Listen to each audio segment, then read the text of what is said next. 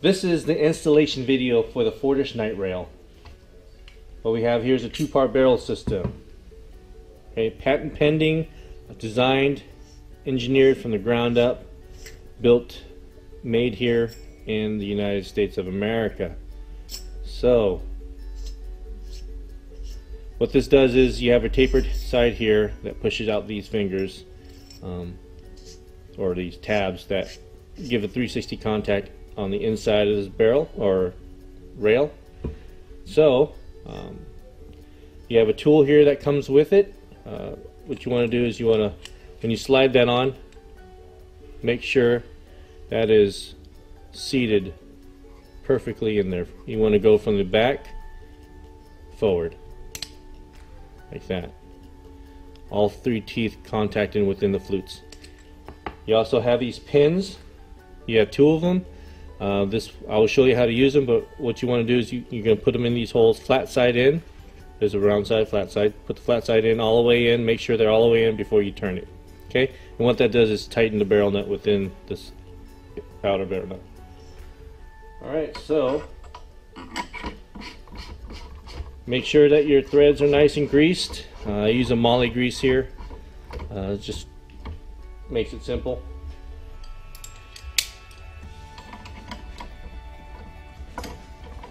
I'd recommend you snugging this barrel nut as well, and what I mean by that is that you want to tighten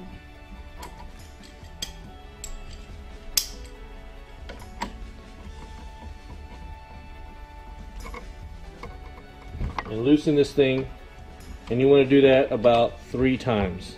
I've already done it a few times, so I'm just going to go ahead and snug it down for the installation.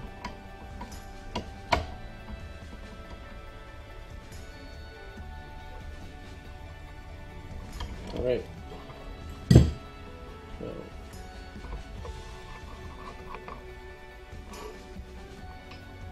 go ahead and slap this bad boy on. Perfect, money right here. And you flip this over, and this is when the pins come into play. Basically you tighten that, put it in the hole, tighten it. Here's a pro tip from us at Fortis. What we have here is the barrel nut, and with 2 pins. I recommend taping a portion of the pin. That way when you tighten it, you don't hit the rail, and it also gives you a limited depth so you don't scratch the barrel when you insert these pins all the way.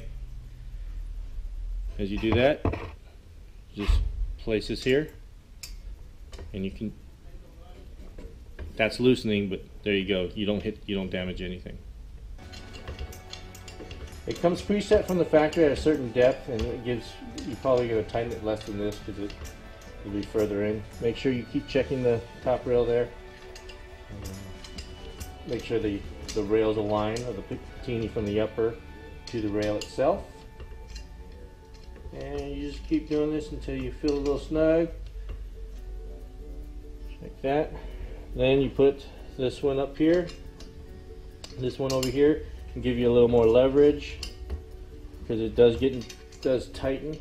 We recommend, highly recommend, that you do not extend these pins in any way. 2 pins, 2 hands is all you need. And you do it till it gets really tight.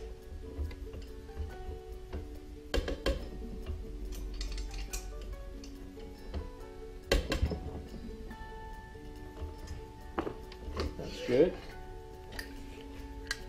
And there you have it.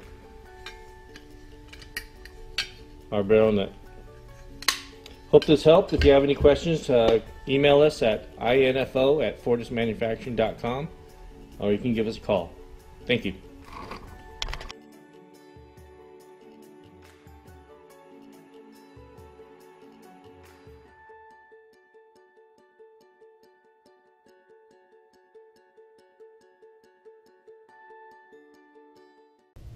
Just wanted to make this video to further expand upon how to properly use this wrench onto this Night Series rail barrel nut. So basically what you want to do is pay attention that this says only in a directional arrow. That means you can only use this tool in that direction. If you use it in the other direction, it'll bend. You'll get, this is a temporary tool, so you probably get about 2 uses out of it, up to 4 if you use it properly. There we go. And so basically how this goes on is that you put this on the back of the barrel nut like so, and you just move it forward. Okay. It should not fall off. You should be able to hold the barrel nut up like that. It shouldn't go any further forward. As you can see, it stops right there. Okay. If you put this tool on improperly, that means basically you're putting 2 teeth in and 1 tooth out in the middle. What you're going to do is it's going to slip completely off. It won't even stay on. And you will damage this barrel nut and the wrench. Okay? Okay, so the next video is going to be how to install it onto your upper. Okay, in this video we're going to talk about proper tool alignment and what tools you need. So what you'll need first is our tool that comes with the kit. As you can see, make sure you pay attention to the directional arrow, only how to use this tool. It's also on the back side as well, or front side, whatever the perspective is. So this is our torque wrench. I have this set to 45. As you can see, that it's not that great of a torque wrench, it's just a Tecton. So works great though, works great for me. And I have a breaker bar.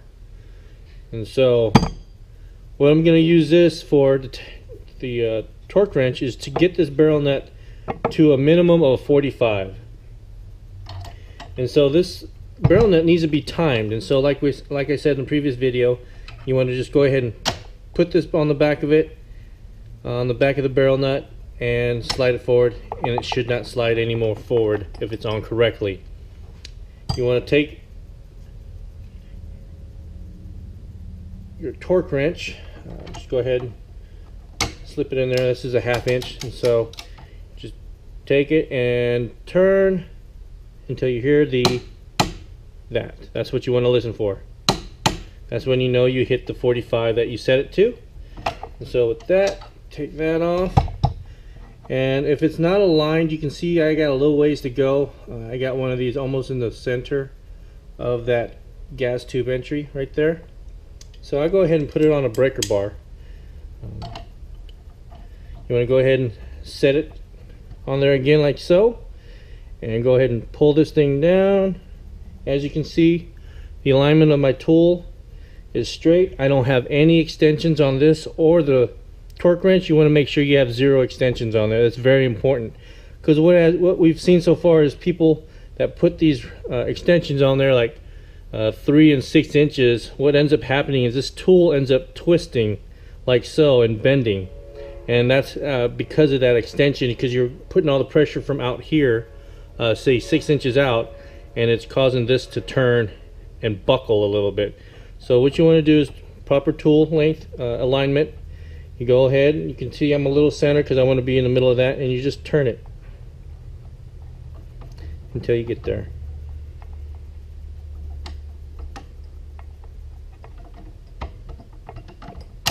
And there you go, properly aligned.